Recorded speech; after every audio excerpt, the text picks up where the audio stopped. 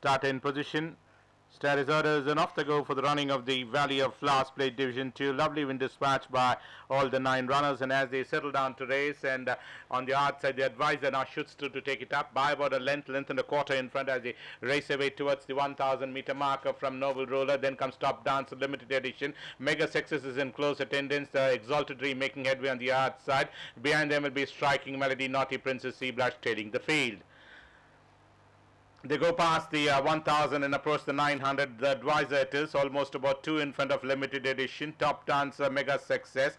That's the first 4 runners. Then we have Exalted Dream and Noble Roller keeping each other company. Striking Melody comes to next.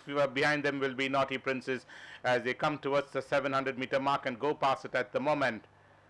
Back to the leader, the advisor just the leader by about 3/4 of a length in front of Limited Edition as they begin to negotiate the bend and straightener for the final run, and Mega Success angling for his run, being joined on the outside by Top Dancer and Noble Roller angling for his run as well as they enter the final 300 meters, but it's Limited Edition is shot into the lead from the advisor. Top Dancer, Mega Success is starting to make his run in between runners, but Top Dancer on the outside towards the rails is Limited Edition. Top Dancer by about half in front of the advisor fights towards the rail side, and Limited Edition and Mega Success coming on the far side, but Top Dancer is going to wrap up the Valley of Flowers Plate from the advisor finishing on second. Then we have Mega Success followed by Limited Edition, Striking Melody. They have been followed by Noble Roller, Sea Blush, Exalted Dream, and ending up last was Naughty Princess.